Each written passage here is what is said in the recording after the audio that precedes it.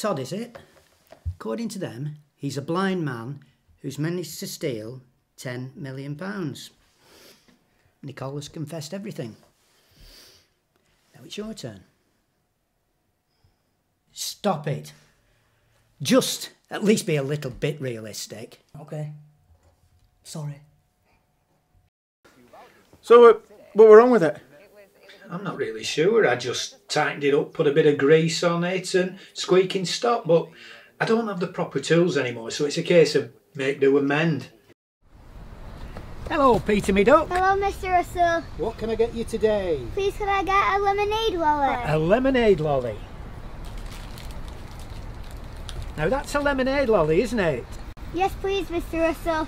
But I bet you'd rather have one of those, wouldn't you? Ooh, yes, please, Mr. Russell. Go on then. Thank you, Mr. Russell. Bye. Look after yourself.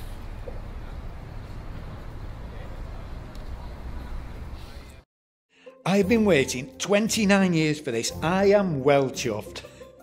Can you tell me what made you pick those numbers? I got them out the paper. Next week's paper. Can you post a photograph, please, sir? Yeah.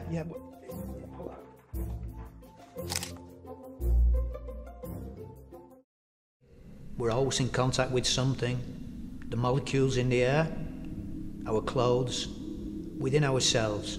So how can you say you feel nothing? And what do we hear when we hear nothing? Ask a deaf person. Even they wouldn't be able to describe it to you. And when we talk about nothing, we look to space for answers. I see you've noticed today's special promotion, sir. If you buy 3 of these extremely handy kitchen brushes, I can lay... You had to play with his offer, didn't you? Well, you're gonna have to say something now. 50+ years mothering a nest doesn't come without resentment.